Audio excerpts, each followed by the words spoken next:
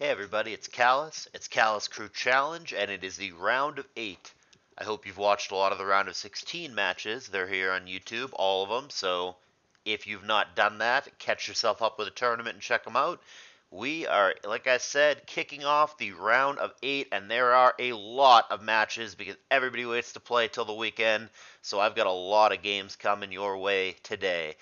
We are going to start with the new gen highlights that I don't know how to narrate, starting with this match. It is Sabella on the bottom, PVRI money, or whatever, against Empo on the top. Sabella is representing Team The Rock Bottoms with Georgie and with Marco P. And then Empo is on Team Shady Mofos with The Sprinkler and Fomog. Here we go. So, I'm just going to go to fast because we're not narrating properly. In fact, I'm going to go to hyper fast because this is just a highlight video. Don't you worry. I'm going to be going at a slower pace with gens that I like kind of sort of know how to narrate, but this isn't one of them. As you can see, this game 1 and this whole tour, all the way through, every tier, every time, is best of 3, just so we're clear about that and I don't have to keep repeating it. But this particular game I thought was pretty quick, if I recall correctly. Unfortunately, many of these games did happen while I was at work and unable to actually catch them live, so I only either caught glimpses of them or didn't catch them at all. But this one, like I said, pretty quick, pretty aggressive, not one of those 200 turn marathons that you see sometimes. 23 turns, Empo takes this one down. It was close for a while, it was 3-3. It was close till it wasn't. Empo with the game 1 victory. And he is the expected heavy favorite here, but Sabella was also considered an underdog in the last round and won with a nice handy 2-0, so certainly not somebody to count out, but Empo considered one of the best to ever play SM, and according to our predictions, which again have been not super accurate throughout the tournament, there's been a lot of upsets, but for what it's worth, which is probably little to nothing, our predictions think that Empo is going to get him. Here's the second game. Well, Empo's not going to get him that way. He's going to turn 1 lose his Magerna, or whatever you pronounce that. Mage Arna. Yeah, we'll go with that one. Mage Arna. Talonflame. It's such a cool poke. I mean, I remember this turn. Even with the double boost, the Supersonic Sky Strike does nothing. Does 42%. I wish rocks weren't affected by typing so much. It's so lame that a poke can take 50% from one entry hazard on the way in. That just feels super busted and half baked. But here we are. But yeah, this one pretty quick. Was it the same turns both times? Yeah, 23 is the magic number. Takes 23 turns a game for Empo to dispatch of Sabella. I think that might be underselling Sabella a little bit as to how close these games actually were. 3-0 here with a couple things in rough shape, like the Mage Arna here at 2%.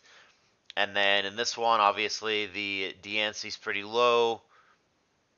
This guy's at 88%. But yeah, I mean, both these games were relatively close. It felt like Empo was just one step ahead and never really got behind. And even though Sabella is performing well this tour, and is someone I would have confidence with moving forward should his team advance, the expected outcome is what occurs. It is an Empo victory 2-0 over Sabella, and therefore Team Shady Mofos, like I said, Fomog and Sprinkler, are going to be up 1-0 in that series. Moving to a different series, we have Zockaroo representing Team French plus Finch. That would be Finchinator, Teklis, and Zoc against Machine Gun Nico, which I guess is Machine Gun Kelly, I guess. Anyhow, he is on numero uno alongside X-Ray and Migmer. Here's game 1 in this series, which of course has moved over to Gen 8 now rather than Gen 7, which, bad news, I know even less about, so certainly going to be narrating on hyperfast. Yeah, this one, Nico, the expected winner here by a pretty good margin. He's a Gen 8 mainer who's had a couple of successful SPLs playing the tier in a row. Zockaroo is known more as a GSC guy. He certainly dabbles and plays a little bit of everything. But this is not necessarily his best tier. I was on his SPL team, though. I know that he knows the tier. I know that he has a basic understanding and has teams and has gotten reps in this and so on and so forth. So, I mean, I don't think he's completely out of his element. He's just not supposed to beat a high-end SPLer who goes, 6'3" twice or whatever, like Nico. So, we'll find out. Glad I'm not trying to narrate this, and I'm glad it's on hyperfast, because I couldn't tell you who's supposed to win this matchup, or what's the threat here, or any of that. Looks pretty even to me, but I'm just the wrong guy. They both have rocks down, there's stuff beat up on both sides. Can never pronounce this mon, as I discovered the other day when I attempted to do so. Reuniclus, I guess. But it seems moderately threatening. I mean, it's also, well, just kidding. I was going to say it's also low health. It's also not in good shape, but I don't know. Just like looking at the coverage, right? Psychic and presumably Focus Blast can probably chunk all this stuff, but not anymore. Down to a 4-4. I know that a lot of the top players don't think this mon is very good. This Shifu guy. Well, we'll never know. It's going to be a concession here. Machine Gun Nico. That's just Nico. Like I said, team numero uno alongside X-Ray and Mikmer is going to take game one. That is the expected outcome. Zoc going to need 2 in a row. Here is game 2. Nico's team looks a little different. Zoc's team looks remarkably similar to that of the previous game. Not identical, but very similar. I think it traded Slowbro, I don't even remember, for some other... Oh, yeah, the stupid Urshifu guy that a lot of, like I said, a lot of the top players don't think is super good. Are the other 5 the same? They might be. My memory and my focus aren't good enough at this moment, but very similar. Zoc is off to the lead in this one. Killing the Rotom there. And a little bit of banter going here.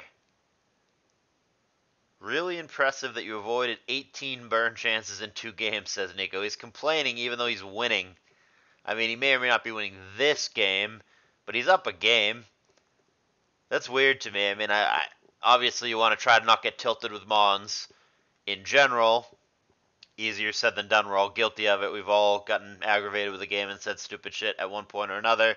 I haven't done it at this point in years, and I really try to just keep it classy and not let the game bother me, and I'm pretty good at that in my advanced age these days. But the bigger picture point that I was making is that it's weird that Nico is seemingly tilting while he's winning. Usually people tilt when they lose because of bad luck, or when shit happens that results in them not winning. But and I guess he might not win this game, it's looking like, but yeah, no, Nico was aggravated early on in this game when it was still anybody's game here, and when he's up 1-0, you definitely don't want to let yourself get tilted when you're winning.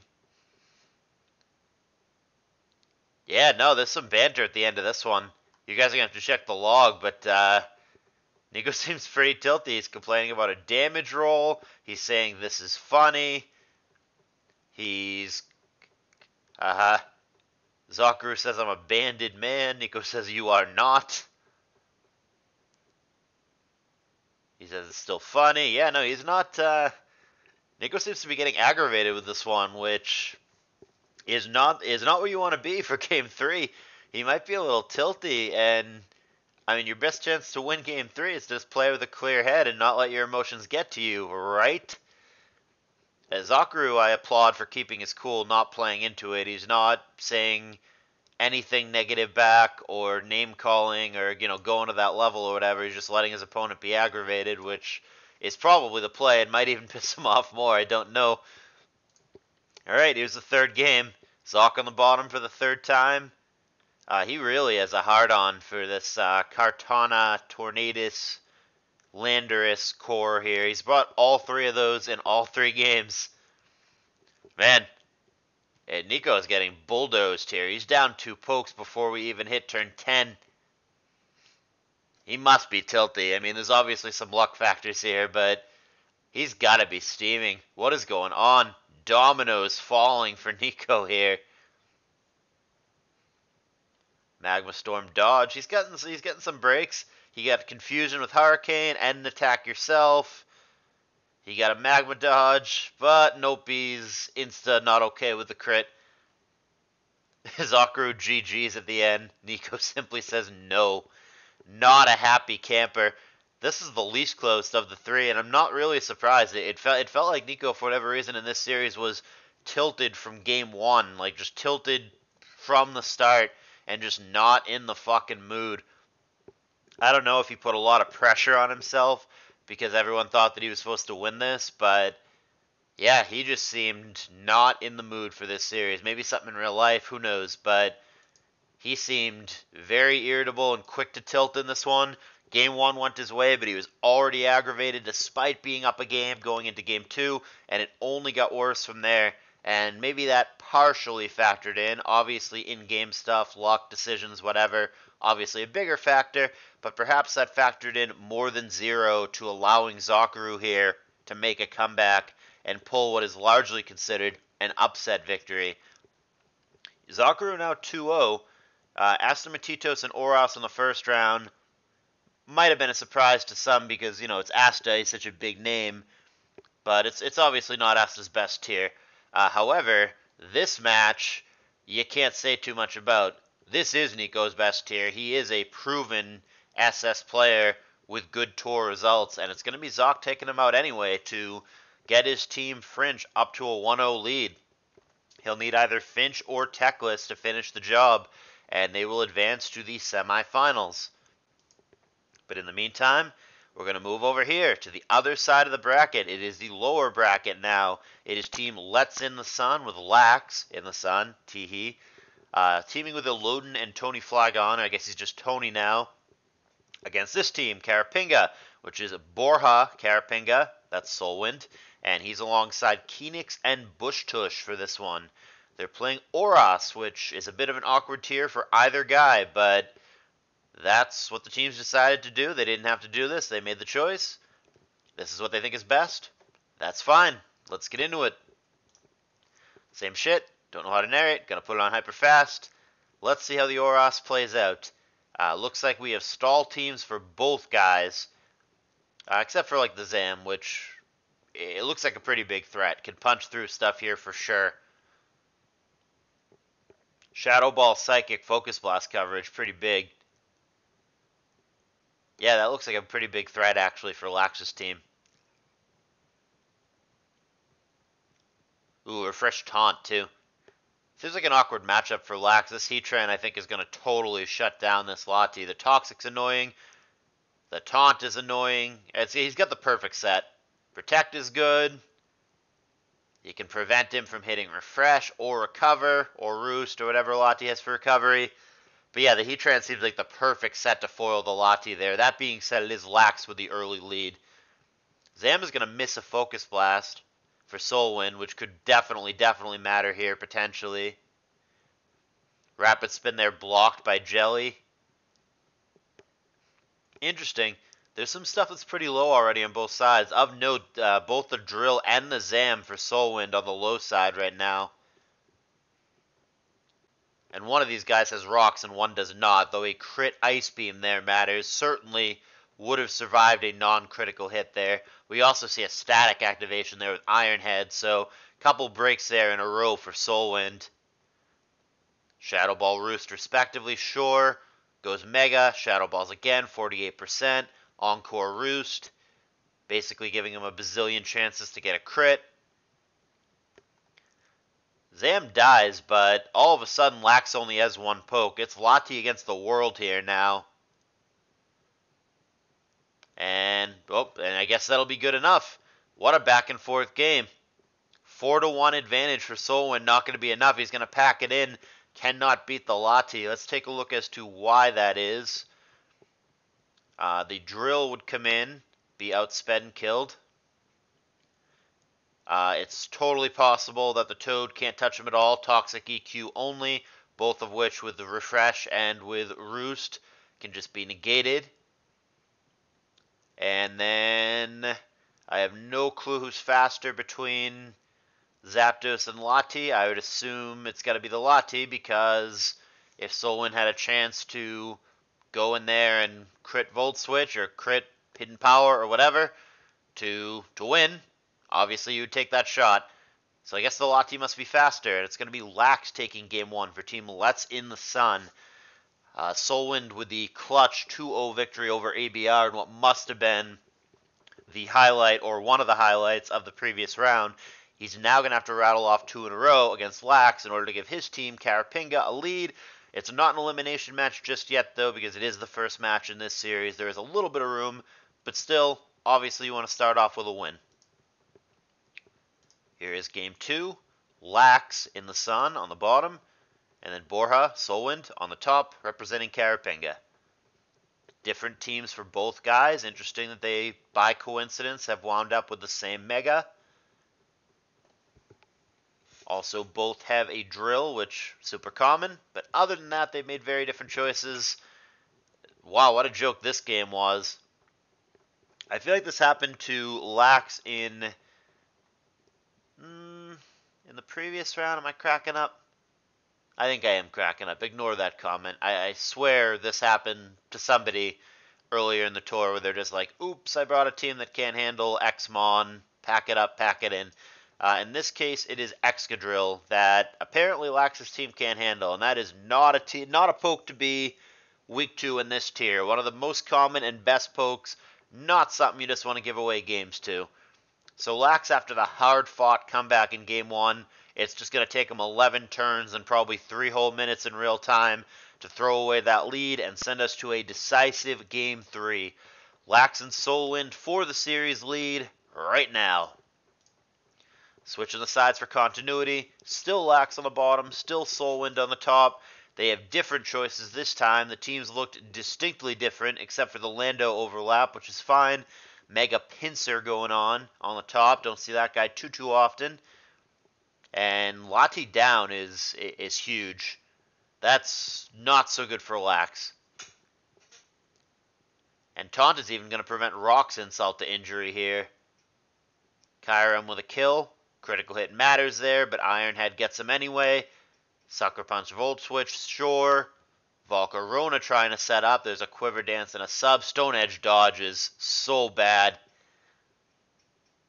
Sub again, Crunch again. Bug Buzz for the kill. Flamethrower for the kill. Well, that is remarkably similar to last game. Hard-fought, grindy game 1. Lax gets there, but an 11-turn game and a 14-turn game later, Solwind takes him out just like that. The games that Solwind won were curb stomps, where Lax's team were just too shaky to common Mons in Excadrill and Volcarona, respectively. Got to be taking some matchup fishy risks, evidently, and they did not pay off in this case. It's going to be Solwind, 2-0 in this tournament, to the surprise of no one of the all-time greatest players. And he's got his team, Karapinga, up 1-0. It's going to be either Bush Tush or Keenix needing a victory to take them to the semifinals, whereas Lax is going to need both of his teammates, Aloden and Tony, to carry him through to the next round. And that's all I've got for you for now for new-gen highlights, but I have quite a bit of old-gen content that I'm going to be kind of sort of properly narrating. I put that in air quotes because, you know, stuff other than Gen 3, I don't know what the F I'm talking about, but I try to fake it. And those videos are going to be coming up. But in the meantime, hit that thumbs up, subscribe to the channel if you've not already done so, comments, always welcome. Join the Discord server if you'd like, link in the description. Donate if you'd like, no obligation, but it makes the tour even better. We're very close to hitting the beautiful 4-figure mark in the very first edition of this tour, which would be a cool barrier to cross. I have enjoyed bringing these games to you, even though I don't know anything about these gens, and I hope you enjoyed watching. See you in the next video. Lots more to come.